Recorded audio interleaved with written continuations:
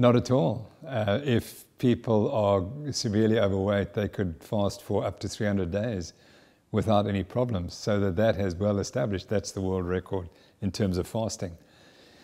So basically there are two states in our two metabolic states that humans have. The one is the high carbohydrate state, in which you eat lots of carbohydrates. Your blood insulin concentrations are high, your glucose is high, your ketone bodies are low. And in that state, you are burning carbohydrates and storing fat.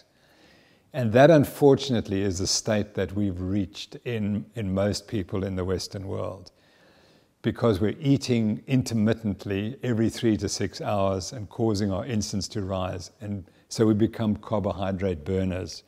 And what we're realizing is that is a very unhealthy state.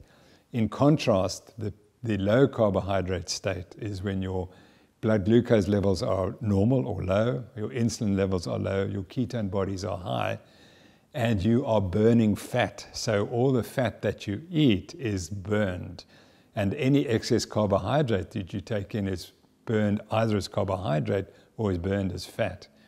So that is the fasting state, and it's absolutely clear that people who fast for some time each day are substantially more healthy than people who are eating lots of carbohydrates and calories all the time, every day.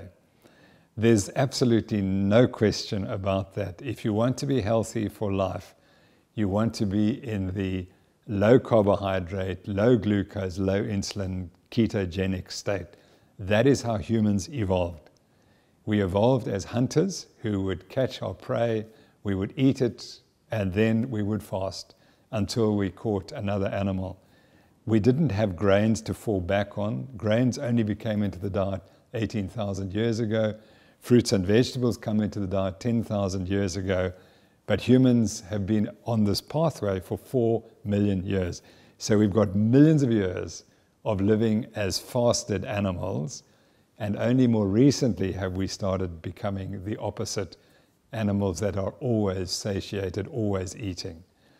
So to say that fasting is dangerous is simply not, it's ridiculous, because that's how we evolved.